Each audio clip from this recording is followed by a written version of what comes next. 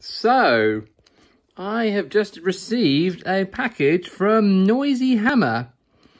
Yes, this is a, if what I've got in there is what I ordered, yeah, a custom guitar cabinet, then I'm pretty excited about it. So, let's get this sorted. Well, let's get it open. Okay. This is going to be a toughie.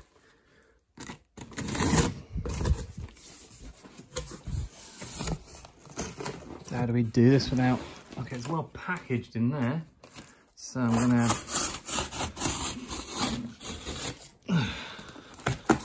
Hey, that works.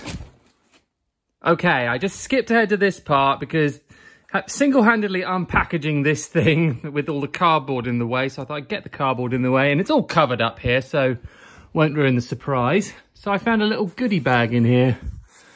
So a couple of leaflets to promote Noisy Hammer. So that's the company if you're interested. See, give it a good look. Yep, sponsored their video there. And a few business cards. And a couple of pick-shaped brooches, which they put it, so it gave me a little goodie bag. A couple of stickers, I think. Oh, and a speaker cable, that's going to be important. And a little note to Jim, thank you, from all the team at Noisy Hammer HQ. Would like to say a huge thank you for your audit. Your support of our independent business is mega appreciated, and we hope you enjoy your handmade purchase. If you have a moment, we would love it if you could give us a review of our Google business page. Well, I'm giving you a little review here. So, Noisy Hammer team, thank you. Have fun with the dragon cabinet, Ryan. Okay, there's gonna be a bit of context for that in a minute. So, meanwhile, just make sure. Okay, just have a feel. Okay, that feels like the grill cloth side, so that's the least risky way of cutting into it. Oh my God, how... Wow, this thing's well packaged. I wonder if we're going to keep... Oh, I see it! I see it! I see it! Hoo-hoo-hoo! Ah, shit. Trying not to slash the toe legs. Oh, wow. Look at this. Look at that. That badge here. Oh, looks like, I think it was walnut he said it would be. So we got the C90 and the V30. Yep, I requested for a speaker cabinet combination, so I can have two different cabinets or a combo. And they called it the Hammered Dragon, which wasn't my idea, but it made me laugh. So, and my God, this feels, the build quality is like, that looks to me, that's on par with knocking it. Oh my God. I mean, the build quality here is outstanding. Okay, I've got that. So I might have to turn it round for the big reveal. Oh my God, I'm nervous. Should I go 3, 2, 1?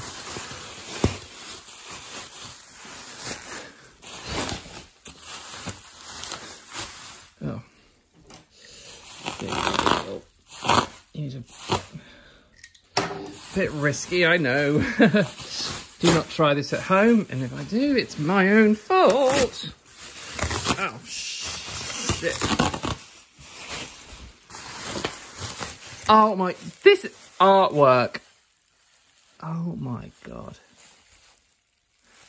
It looks absolutely fantastic.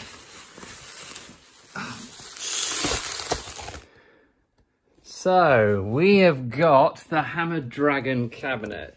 2x12 vertical. Oh, the badge there, it's almost metallic looking. Oh my God, that works so well. So here it is, my Hammered Dragon cabinet. So, well, it's called that. Well, I wanted the dragon art on there, but we'll get to that in a minute. But they called it the Hammered Dragon because Noisy Hammer like to give their cabinets a name, give their products a name, so they can, well, shows how much love they put into their work. So originally I was going to get a Mesa Boogie cabinet from my local music shop. So there was one on display. So I said, oh, can I try that, please? And they were like, sure. So I played it and liked the sound, and I was about to buy it when they said, sorry, it's not for sale. And I'm like, wait, it didn't say it wasn't for sale. It was like, oh, it's a display model only. So this was in March, bear in mind. And they said, oh, they won't have any Mesa Boogie cabinets in until November. And I'm thinking, well, if it's not available until then, what the hell was it doing on display if it wasn't for sale? Anyway, I thought it was rubbish customer service. So I looked online to see if there was any alternatives that could maybe fulfill my needs, and I thought, well, there wasn't really. So I found Noisy Hammer online, which happens to be quite close to where my mum lives. So I thought, oh, give that a try. Oh, maybe when I visit my mum, I could pop in, which I did at one point. So I requested that it would be kind of Mesa Boogie styled and give it, try and source up Mesa Boogie speakers. Because Mesa Boogie have got a Road King cabinet, which is 2 isolated chambers within this. It's a 212, so with 2 isolated chambers, one chamber is open back and one is closed back. So it's got a Vintage 30 and their C90, both made by Celestion. So I wanted something similar but vertical. So the top speaker is the C90. Well, we'll get into the naming in a minute. And the Vintage 30. So that is complete. It's all closed back, but because the C90 isn't really suitable for the closed back stuff, so it's either open back or front ported. And the front ported, I thought, well, makes the sound a bit more directional, so it wouldn't piss my neighbours off so much.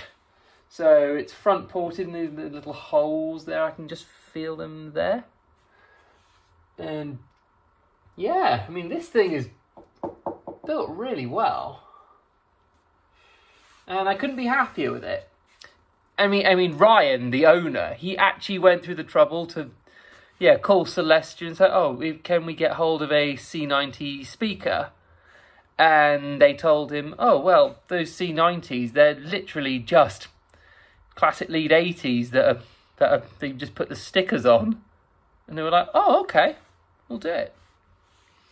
So that's technically a classic lead 80 in there, as far as I've been told, which is fine by me. And I tried it, and it sounds great. And I won't demo it for this video because one, you want to test it to its full potential and also it's going to be different. It's a one-off speaker, so, and also my taste in music as well. So yeah, like when you look online to find a demo of some music equipment, it's not going to be your taste in music, well, half the time. So we'll just go into the technical stuff. So anyway, I suppose you want to know what the art's about. Well, what I wanted was kind of like a fake band mascot, I suppose. Yeah. So I wanted it to look kind of inspired by Falkor from the Neverending Story. I don't know if you can see the resemblance here. So I wanted to be inspired by, but not plagiarise, if that makes sense. So like a metalhead dragon. So I don't know what you've got here. I mean, we've got the spikes on the jacket, with the spikes on the head. So it kind of blends it up, and a flying V guitar. I see what they did there, which I was told was a complete coincidence. And the artwork I originally wanted to be kind of like a crudely drawn punk rock, kind of like a sketch in a teenager's school book or something. So I gave those guidelines to their artist, and they gave me this, which was very different to my vision, but they bettered it. In fact, it kind of reminds me of the art style of, well, the album cover of The Blackening, you know, the album by Machine Head. And actually looking closely, it actually looks like, you know, these black and white comic books, like, you know, The Walking Dead and Sin City and stuff like that. And it gives that more metal kind of image. Now, the original one I got had white eyes, but to me it kind of looked a bit Evil Dead. So I thought, well, what if that had black eyes? It would look, they kind of look like sunglasses, so it's got the kind of stereotypical rock star. So with black eyes, it almost looks like sunglasses or skull eyes, depending on how you look at it. I mean, what do you think? But yeah, it was an ambiguous image like that, and I thought, okay, what if it was black? So all they changed was the black eyes, and here we are. So yeah, definitely give Noisy Hammer a call if you want.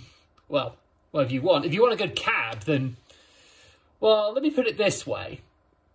Yeah, Mesa Boogie, they might be able to deliver a good cab that's built like a tank, but they won't be able to make you something that's exactly to your specs, which Ryan and his team can do at Noisy Hammer. So yeah, I wholeheartedly recommend them. Cheers.